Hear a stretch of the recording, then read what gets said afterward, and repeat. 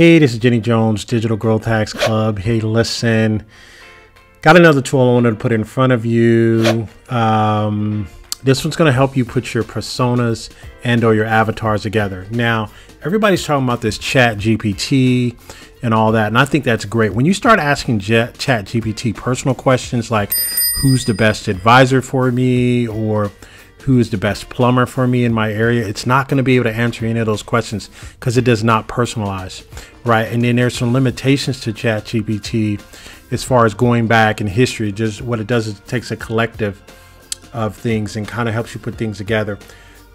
So if this is your first time to this channel, please go ahead and like and subscribe. Let me break down some things for you that you still need and will be even more important to you moving into the future. This is a tool that helps you put together personas. It kind of tells you what they like, right? I put together 2 personas. These are the people, and it's kind of spot on for the things that I'm doing.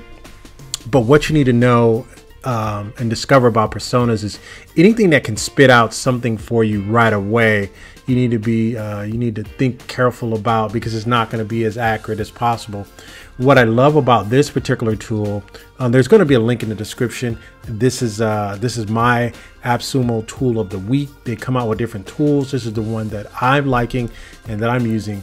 One of the first things that it gives you, and what they recommend you do first, is they want you to look at a quick guide to buyer personas, right, and the frameworks, right, for use cases and pain points and buying triggers, right? And they want you to look at their these are all free, right? Let me download one. Let me let you take a look at it.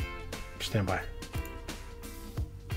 So what I did was I downloaded one of the frameworks for you, the brief guide to buyer personas and ideal customer profile frameworks. What you do is you download this, you kind of go through it a little bit, right? And you get an understanding of what the triggers and or the pain points and the journey maps and the buying triggers, right? And you do this use case, you go through it, right? Emotional, physical, mental, and you learn these triggers, right? Then what you do is you do your little research here. And what you're able to do is you have what's called here the brand and company's elements of value. It's a pyramid, and it tells you the difference. And you can look right here as we zoom in here. Let's zoom in a little closer here. And you can see here the functional, emotional, life-changing, social impact. So these are the elements that drive the buyer behavior and or putting together your framework for your perfect customer, right? And then you put these together and you start studying these, and it helps you put together the gender, the age, the generation, what are you looking at? And then it just kind of gives you the ideas of what you need to do. Now, they have a couple of worksheets here you have to go through. This is if you wanted to go through and you really, really wanted to study it. If you're really trying to become good at what you do as far as trying to trigger and evoke emotions of the people trying to purchase your product, then this is a very good tool. You should definitely take a look at it. Definitely for the price, I think to have this is very good. I'm gonna have the founder, possibly get the founder on the show, and he's gonna talk a little bit more about it. But let me take you through the 2 that I did. This is one. This is Julie, female, 40 years old. Samantha, 35 years old. Now, these are, you may say, okay, well, where did these come from, Jenny? These is from my customer profile of the people that I serve in one of my businesses, mostly my retirement business. People are looking for that. And now what it does is once I loaded her information, I didn't load her information. Once I loaded the demographics and or psychographics of the people who are attracted to my product, this is what it gave me back. It gave me by a person by the name of Julie, age 40, urban, 4-year degree, upper mass market, job, elementary school teacher. Needs: be happy, be popular, be accepted. Nature: very persuasive, proactive, people oriented. Source of happiness: good work, self, moral virtue, motto: always be memorable. Drives: approval, popularity, people and communication, pursuits and downtime. She goes to meetup, right? Personality traits. This is what this software produced for me, right? Agreeableness, impulse control, doing versus thinking, These are some of the brands and the lifestyle choices that it went back and it came back to me, right? They may use Slack because she's a school teacher. I don't know. She may use Zelle, right? She probably goes to get coffee all the time, so Starbucks. These are just good things that I didn't even know, but this is what this put together for me, okay? So now, this is her profile, right? So let's look at how do I market to her. And again, this software gave me all of this, right? Themes to consider: being safe, feeling secure, achieving your goals, right? Sincere, competent, rugged, appeal of transformation. This is some powerful stuff that I wouldn't even have known about. Had a good discussion with the founder. He told me how they're able to come up with this and the psychology behind it. Use FOMO. Yeah, they like FOMO, fear of missing out, right? Experts, right? They like experts. When you quote experts. Focus on popular features. Use results and recognition. Personal visibility. This stuff is working. I've been using this. So this is how do I market to this person, right? So this is the messaging. Hold on, let me get back. This is the messaging. This is the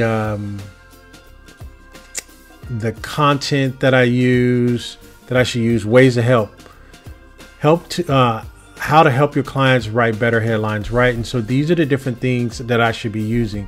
Try before you buy, contest, sweepstakes, infographics. These are the posts that I should be doing in my messaging. No, this is the type of content that I need to be using. This is the sequences, right? They gave me all of this.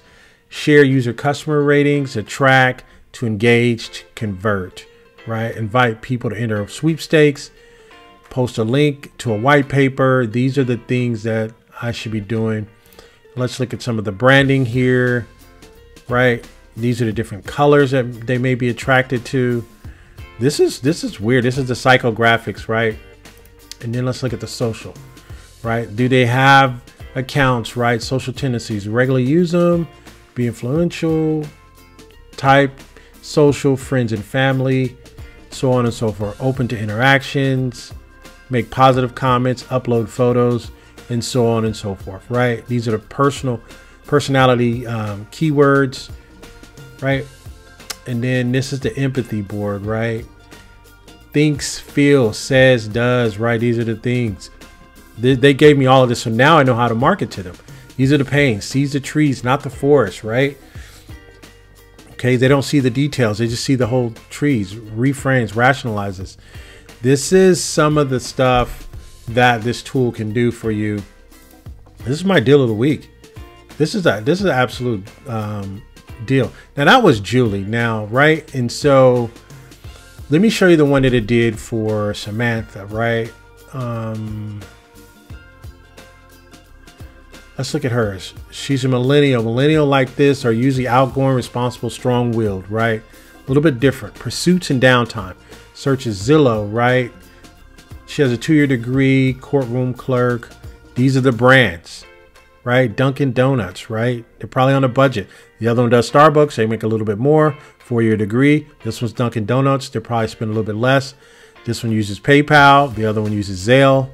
You see them? You see what I'm saying? You see the theme here? Very proactive, people-oriented, right? Always be graceful, right? How do I market to her, right? Power, novel, overall utility. They like FOMOs. Use emojis. No, right? Proper grammar, punctuation. Okay. So again, these are the different. What kind of content am I using? Quizzes, right? They like quizzes. Lunch and learns, right? Lunch and learns, quizzes. The other one, I think they like contests and so on and so forth, right?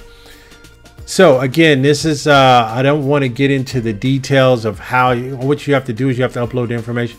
Actually, let me go back and let me just kind of show you kind of the basis of it. I may come back because this video is a little bit longer, but let's do a new profile. I'm gonna take you through some of the steps and then show you what it's able to generate. So you can put in a name. Let's put in Jenny. I don't know. Let's put in Jenny. Let's put in female, age 37, location, suburban, occupation, I don't know, small business owner.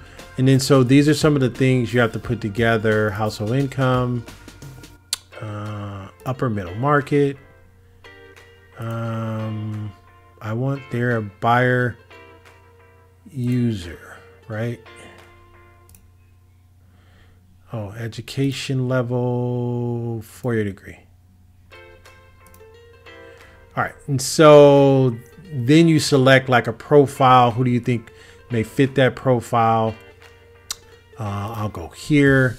She'll be my next profile, right? Then I have to describe some things about her. What qualities do I think she may have? Use a search bar. Let me see, input happy. Let me see. She's happy, right? And we'll go next. You can put in multiple descriptors there and so on and so forth. Select the occupation, right? I don't know. She owns her own business. So said, put her in a legal occupation, right? Slowly. She's I don't know, maybe she's a lawyer. I don't know. And so you put the job in there. She's an attorney, right? And these are the things that once you've done your profiles, who's your perfect customer? Who do you think is attracted to your business? You put this in here. The interests, these are optional. You don't have to put them. They're optional. I don't know, I'll put watching TV. If you select any of these and you may think, then they will give you some more things that may think about it. Maybe she likes team sports, right? And then you can put some, these are traits, these are optional, right? She's an extrovert. Let's get at a little bit more. And then you can evaluate some of the current customers that you may have, and then what has attracted you to our business. And you can probably borrow what they're thinking, and then you can put those in. So we'll go next here. More liberal, more conservative. We'll call it more conservative, maybe more religious, and we'll go like that, right? Okay. So now we had these input measures. We put those in. And let's see what we get from. So this is Jenny, right? I don't know. Funny. That's Jenny. 37 years old, attorney. She's optimistic, personality traits. These are her brands. Again, Chase. She's not using those other ones, Trader Joe's. These are just some of the brands that you can market off of. Impulse control, doing versus thinking, right? And I may need, and so that's her. She's a millennial because it went off of an age. Whatever the age is, it's going to tell you what they're more used to. She's a little bit older, so they moved her a little bit away from the PayPals and stuff like that, moved her into the Chase, things of that nature. All right, and then no, that is her. No, that's her profile right here. So how do we market to her? She likes being safe, sincere, competent, experts, likes emojis, yes. Okay. So again, people, this is the tool. Again, doing these downloads, these exercises will allow you to be able to line up, put together some of your personas. These are all free downloads. You go and do these exercises and you load it up. Hey, this has been Jenny Jones. Please like and subscribe. I'm always doing these different hacks, going underneath the scenes, going underneath the hood, looking at these different tools. Hey, this is my tool of the week, Power Personas. Available now at Appsumo for a nice low price. Should be a link in the description. You guys take care. Goodbye for now.